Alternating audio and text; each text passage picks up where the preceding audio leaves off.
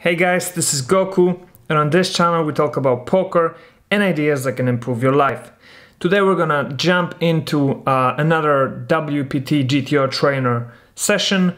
We're playing the cash game spot cutoff open versus big blind call, and we've already played 366 hands of this spot, so you can check out those previous episodes in the playlist. And let's just jump right into it. We have ace jack off on 8 ace ace, and we are going to bet 2. The solver agrees. It's a 95% play here, and curiously we get raised to 8.5. Of course we call, and we are hoping that the villain bets again. He doesn't. There's a 6 of clubs on the turn. Now, is this a spot where we bet a third of the pot? Or do we overbet here, or do we bet 3/4? I would probably bet 3/4 here most of the time, but I'm thinking maybe it's a spot where we bet a third. I'm just gonna go with it. I don't know. I have a feeling. Oh yeah, I actually got this right. Nice. 92% of the time we should bet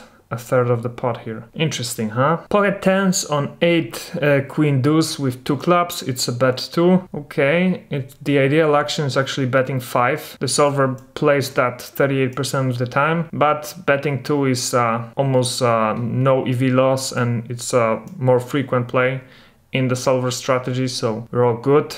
We catch a 10 on the turn, and I think we're gonna overbet this, right? Nope. Actually, we should bet 3/4 of the pot. That's the ideal action. The solver would play that 38.7% of the time, and overbetting is fine. It's very little EV loss, and it's actually also played fairly often by the solver. But now there's an ace of clubs on the river, and the villain bets 45 BB, so he overbets the pot. Now I think we have to call with pocket tens here. We cannot fold. Really? The solver says we should fold here 95% of the time. Only call 4.4? Now this is really interesting. I'm definitely not folding as often here. But yeah, let's move on. Pocket threes on a queen deuce deuce. I guess it's a bet 2. It is. The villain's going to call. Okay. There's a 9 of spades on the turn. Is this a spot where we check, or do we bet maybe 3.5 here? I'm gonna check. Yeah, we should pretty much only be checking here. And now there's a king on the river, and the villain bets the pot. We're folding our pocket threes. The solver agrees, but only 62% of the time, so 37.6% he calls or raises here. Queen 10 suited on a king 5-8. I think it might be a bet 5 spot. It is not. It's a bet 2, 46% of the time. But betting 5 is fine 21% of the time, and is a slight EV loss. But now there's a 7 of diamonds on the turn, and the villain leads, over betting the pot. We're just going to fold. Yep. King queen suited on a deuce king 3 with 2 clubs. This is a bet 5. Again, it's a bet 2. Bet 5 is a rare play and a small EV loss. Okay. 8 of clubs on the turn. We're betting 3/4. And in reality, the ideal play is a check. Bet 3/4. The solver only bets under 5% of the time here. So we should be betting a third of the pot or over betting.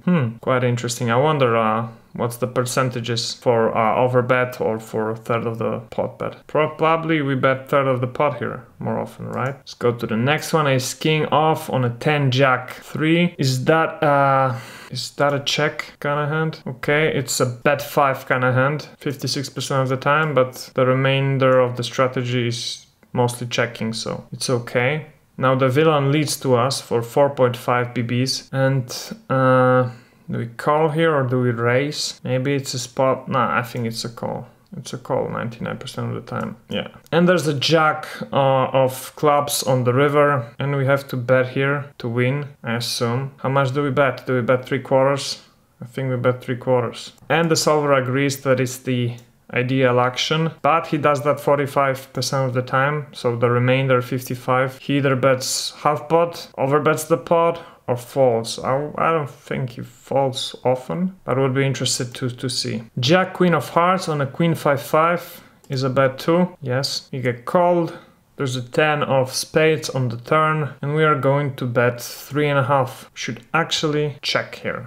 Really interesting that this is a check, and betting a third is only a 5% play, but yeah, very small EV loss. King 9 of spades on a jack, king 3. That might be a bet 5, yeah? That's actually a check. Okay, so this kind of weak, this kind of medium strength king is a check, and I assume a weak king would be a bet 5. But it's a mixed strategy. You see, it's a check 87% of the time, or 86, and bet 5 13% of the time, and the EV is pretty much the same, I guess. Ace 3 suited on a 7 queen 10 rainbow is a bet 2. It is actually a check. All right, bet 2 is a good alternative, but the solver only plays it 14% of the time here. 4 of spades on the turn, we're checking. The solver does so as well. And we have a 10 of hearts on the river. Now, do we bet at this or do we fold? Or, I mean, do we check behind? I think might be a spot where we overbet the pot, right? Nope. It's actually a spot where we should be checking 98% of the time. Overbetting, the solver only does 1% of the time here. The EV loss is not big,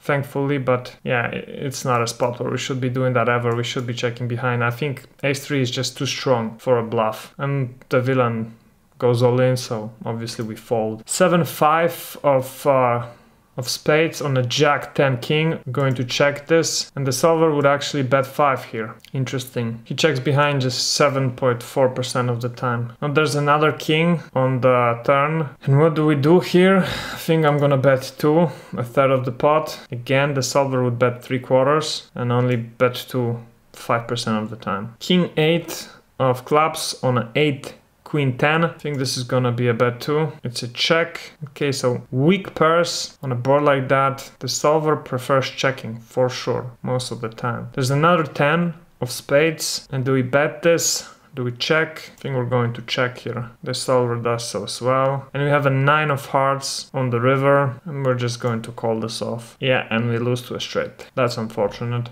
King jack of spades on a 7 ace 7. Is that a bet 2? Yes, that is a bet 2. We get check raised. We're obviously calling. Yep. There's a 10 of diamonds on the turn. Now, do we bet or do we check behind? I think we're going to check behind. The hero would actually bet a third of the pot here, 72% of the time, and check behind 24.5. Interesting, yeah? We have an 8 of clubs on the river, and I think since we checked the turn, yeah, I guess that's why we bet here. Because since we checked the turn, I don't think we can really do much here. We're gonna have to check again. Oh, shoot! No, that was a huge EV loss, and we should actually be betting half pot here. Man, that hurts. That really hurts. Yeah, it's a hand I guess we'll analyze more towards the end of the series when we have 500 hands. Now let's just move on. Pocket queens on 5-6 king. We're going to bet 2. It's a check. Betting 2 is also the rest of the strategy and a fine play. Ace 8 suited on a deuce 10-7 with 2 clubs. Maybe that's a hand that we check. Oh yeah, for once we get the check right. King of clubs on the turn. We're going to bet 4.5, or maybe it's an overbet. Well, checking is the ideal play. Betting 3/4 is pretty much the same EV, but it's only 5% of the strategy, and we get check raised to 14 BBs, and we're following this hand. Yes. Ace 9 off on a 6-7 ace. I think this is a hand that we check, right? It's not the ideal play, but it is the most frequent play, so not bad. We have an ace of clubs on the turn. I think we're going to overbet this here, and we should not be overbetting here ever. We should be checking 48% of the time, and the remainder 50% betting either third or 3/4. Interesting, huh? Yeah, that's very interesting. Ace 9 off on a ace 7-4. Again, should we check? But well, this time we'll bet 2. Because last time when we checked, it was a bet 2. Interesting, huh? Anyways, there's a 7 of clubs on the turn, and we're going to continue betting here. I think we're gonna bet 3/4, and that's a bad play. We should be checking here 99% of the time. 99.9. Oh man, I guess I am tired, because This session is just terrible. I'm making all the wrong calls. Ace 3 of hearts on a king deuce 10 with 2 hearts. Is that a bad 5 hand? It is. Excellent. King 9 of spades on a 4-3 jack is a bad 2 hand. It is. Pocket 3s on a jack king deuce is a bad 2. It's actually a check, but betting 2 is 0 EV and a quarter of the strategy. There's a 4 of spades on the turn. We're gonna check behind. Yeah, the solver agrees. And there's a 6 of hearts on the river. And the solver leads for 7 BBs. Now, do we call this here or do we fold? I think we fold. Yeah. Ace king of hearts on a queen 6 with 2 hearts. I think it's a bad 2 hand. Yeah, we get called. Jack of spades on the turn. We're gonna overbet. And again, we make the wrong call. It's just 0.65% of the strategy. The ideal play is betting 3/4. But since we went with this, now the villain bets 9 BBs to a pot of 37. We're going to raise it up to 39. And we get called by a... How does he call here and not reshove? Yeah, I was able to do that because we will not know this tree, so we will not lose any EVs on that. King 10 off.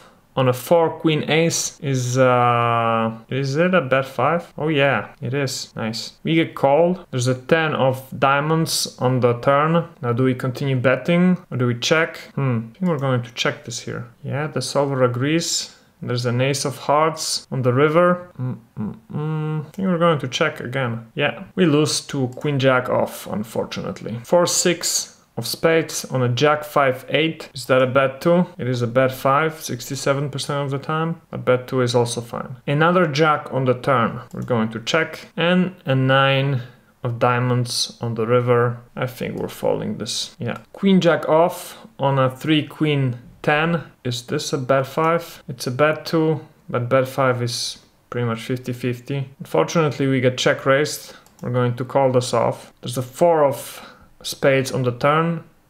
The villain checks. We're gonna check behind. And there's another queen on the river. We're going to overbet or bet 3/4. Let's bet 3/4. Yeah, it's a bet 3/4 kind of spot. And we win. Nice. Queen 10 of spades on a queen 6-4. We are going to bet 2. Yes, the villain calls. We have another 4 on the turn. We're gonna check. Solver agrees. And there's a 7 of clubs on the river. The villain leads. We're gonna call. And we lose to a flush, unfortunately. 5-4 of spades on a 5-8-5. That's a bet 2. Yes. We get check raised. We call. 6 of spades on the turn. The villain checks. Is this a spot where we bet 8? It is actually not. It's a spot where we bet 3/4. We bet 8 20% of the time. And it's a slight EV loss. But good to know that we should be betting 3/4 here. Maybe it's because the board got more scary. I don't know. Anyways, there's a queen of hearts on the river. And I think we're betting 3/4 here. Okay, we should actually be over betting. That is interesting. But betting 3/4 is also fine. Okay, excellent. We've played our 25 hands, so this is going to be the last one. With 8-9 suited on a 6-deuce-8 rainbow, we are going to bet 2. Ideal action is bet 5. But betting 2 is the other half of the strategy, so it's fine. There's a 5 of hearts on the turn, and now the villain leads to us for a third of the pot. We're going to call. Wow, now that is interesting. The ideal action is actually raising to 13. That's quite interesting. But just checking is, just calling is also fine. It's a almost non-EV loss and the rest of the strategy. Now there's a king of spades on the river and the villain overbets the pot. We're going to fold. Which is again a bad decision. Jesus. This session, yeah. I guess, what are you gonna do? Let's exit it and see the results, which are unfortunately quite terrible. Minus 71 BBs. We will not get our stats up this session, which is mostly due to this hand, which was a huge EV loss, but also those two hands where we lost over 2 BBs. Let's check out our overall stats, which have gotten worse. They are now at minus 40 BBs. So I think we will not be able to get them down to 20 by hand 500. I think if we can achieve minus 30 BBs of EV loss in the next 108 hands, it will surely be a success. So let's keep our fingers crossed that this can happen. And thank you guys so much for watching. If you enjoyed watching this video, please leave a comment below. Let me know what you think of this series. Let me know what you thought of this session. I mean, I made some terrible mistakes, so hopefully you wouldn't have made them. So you can let me know how bad of a player I am, and subscribe to this channel if you'd like to see more videos like this. They're surely going to come in the future. And if you'd like to check out this GTO trainer tool, there's going to be a link in the description below as well. So once again, thank you so much for watching, and I will see you guys in the next one. Bye.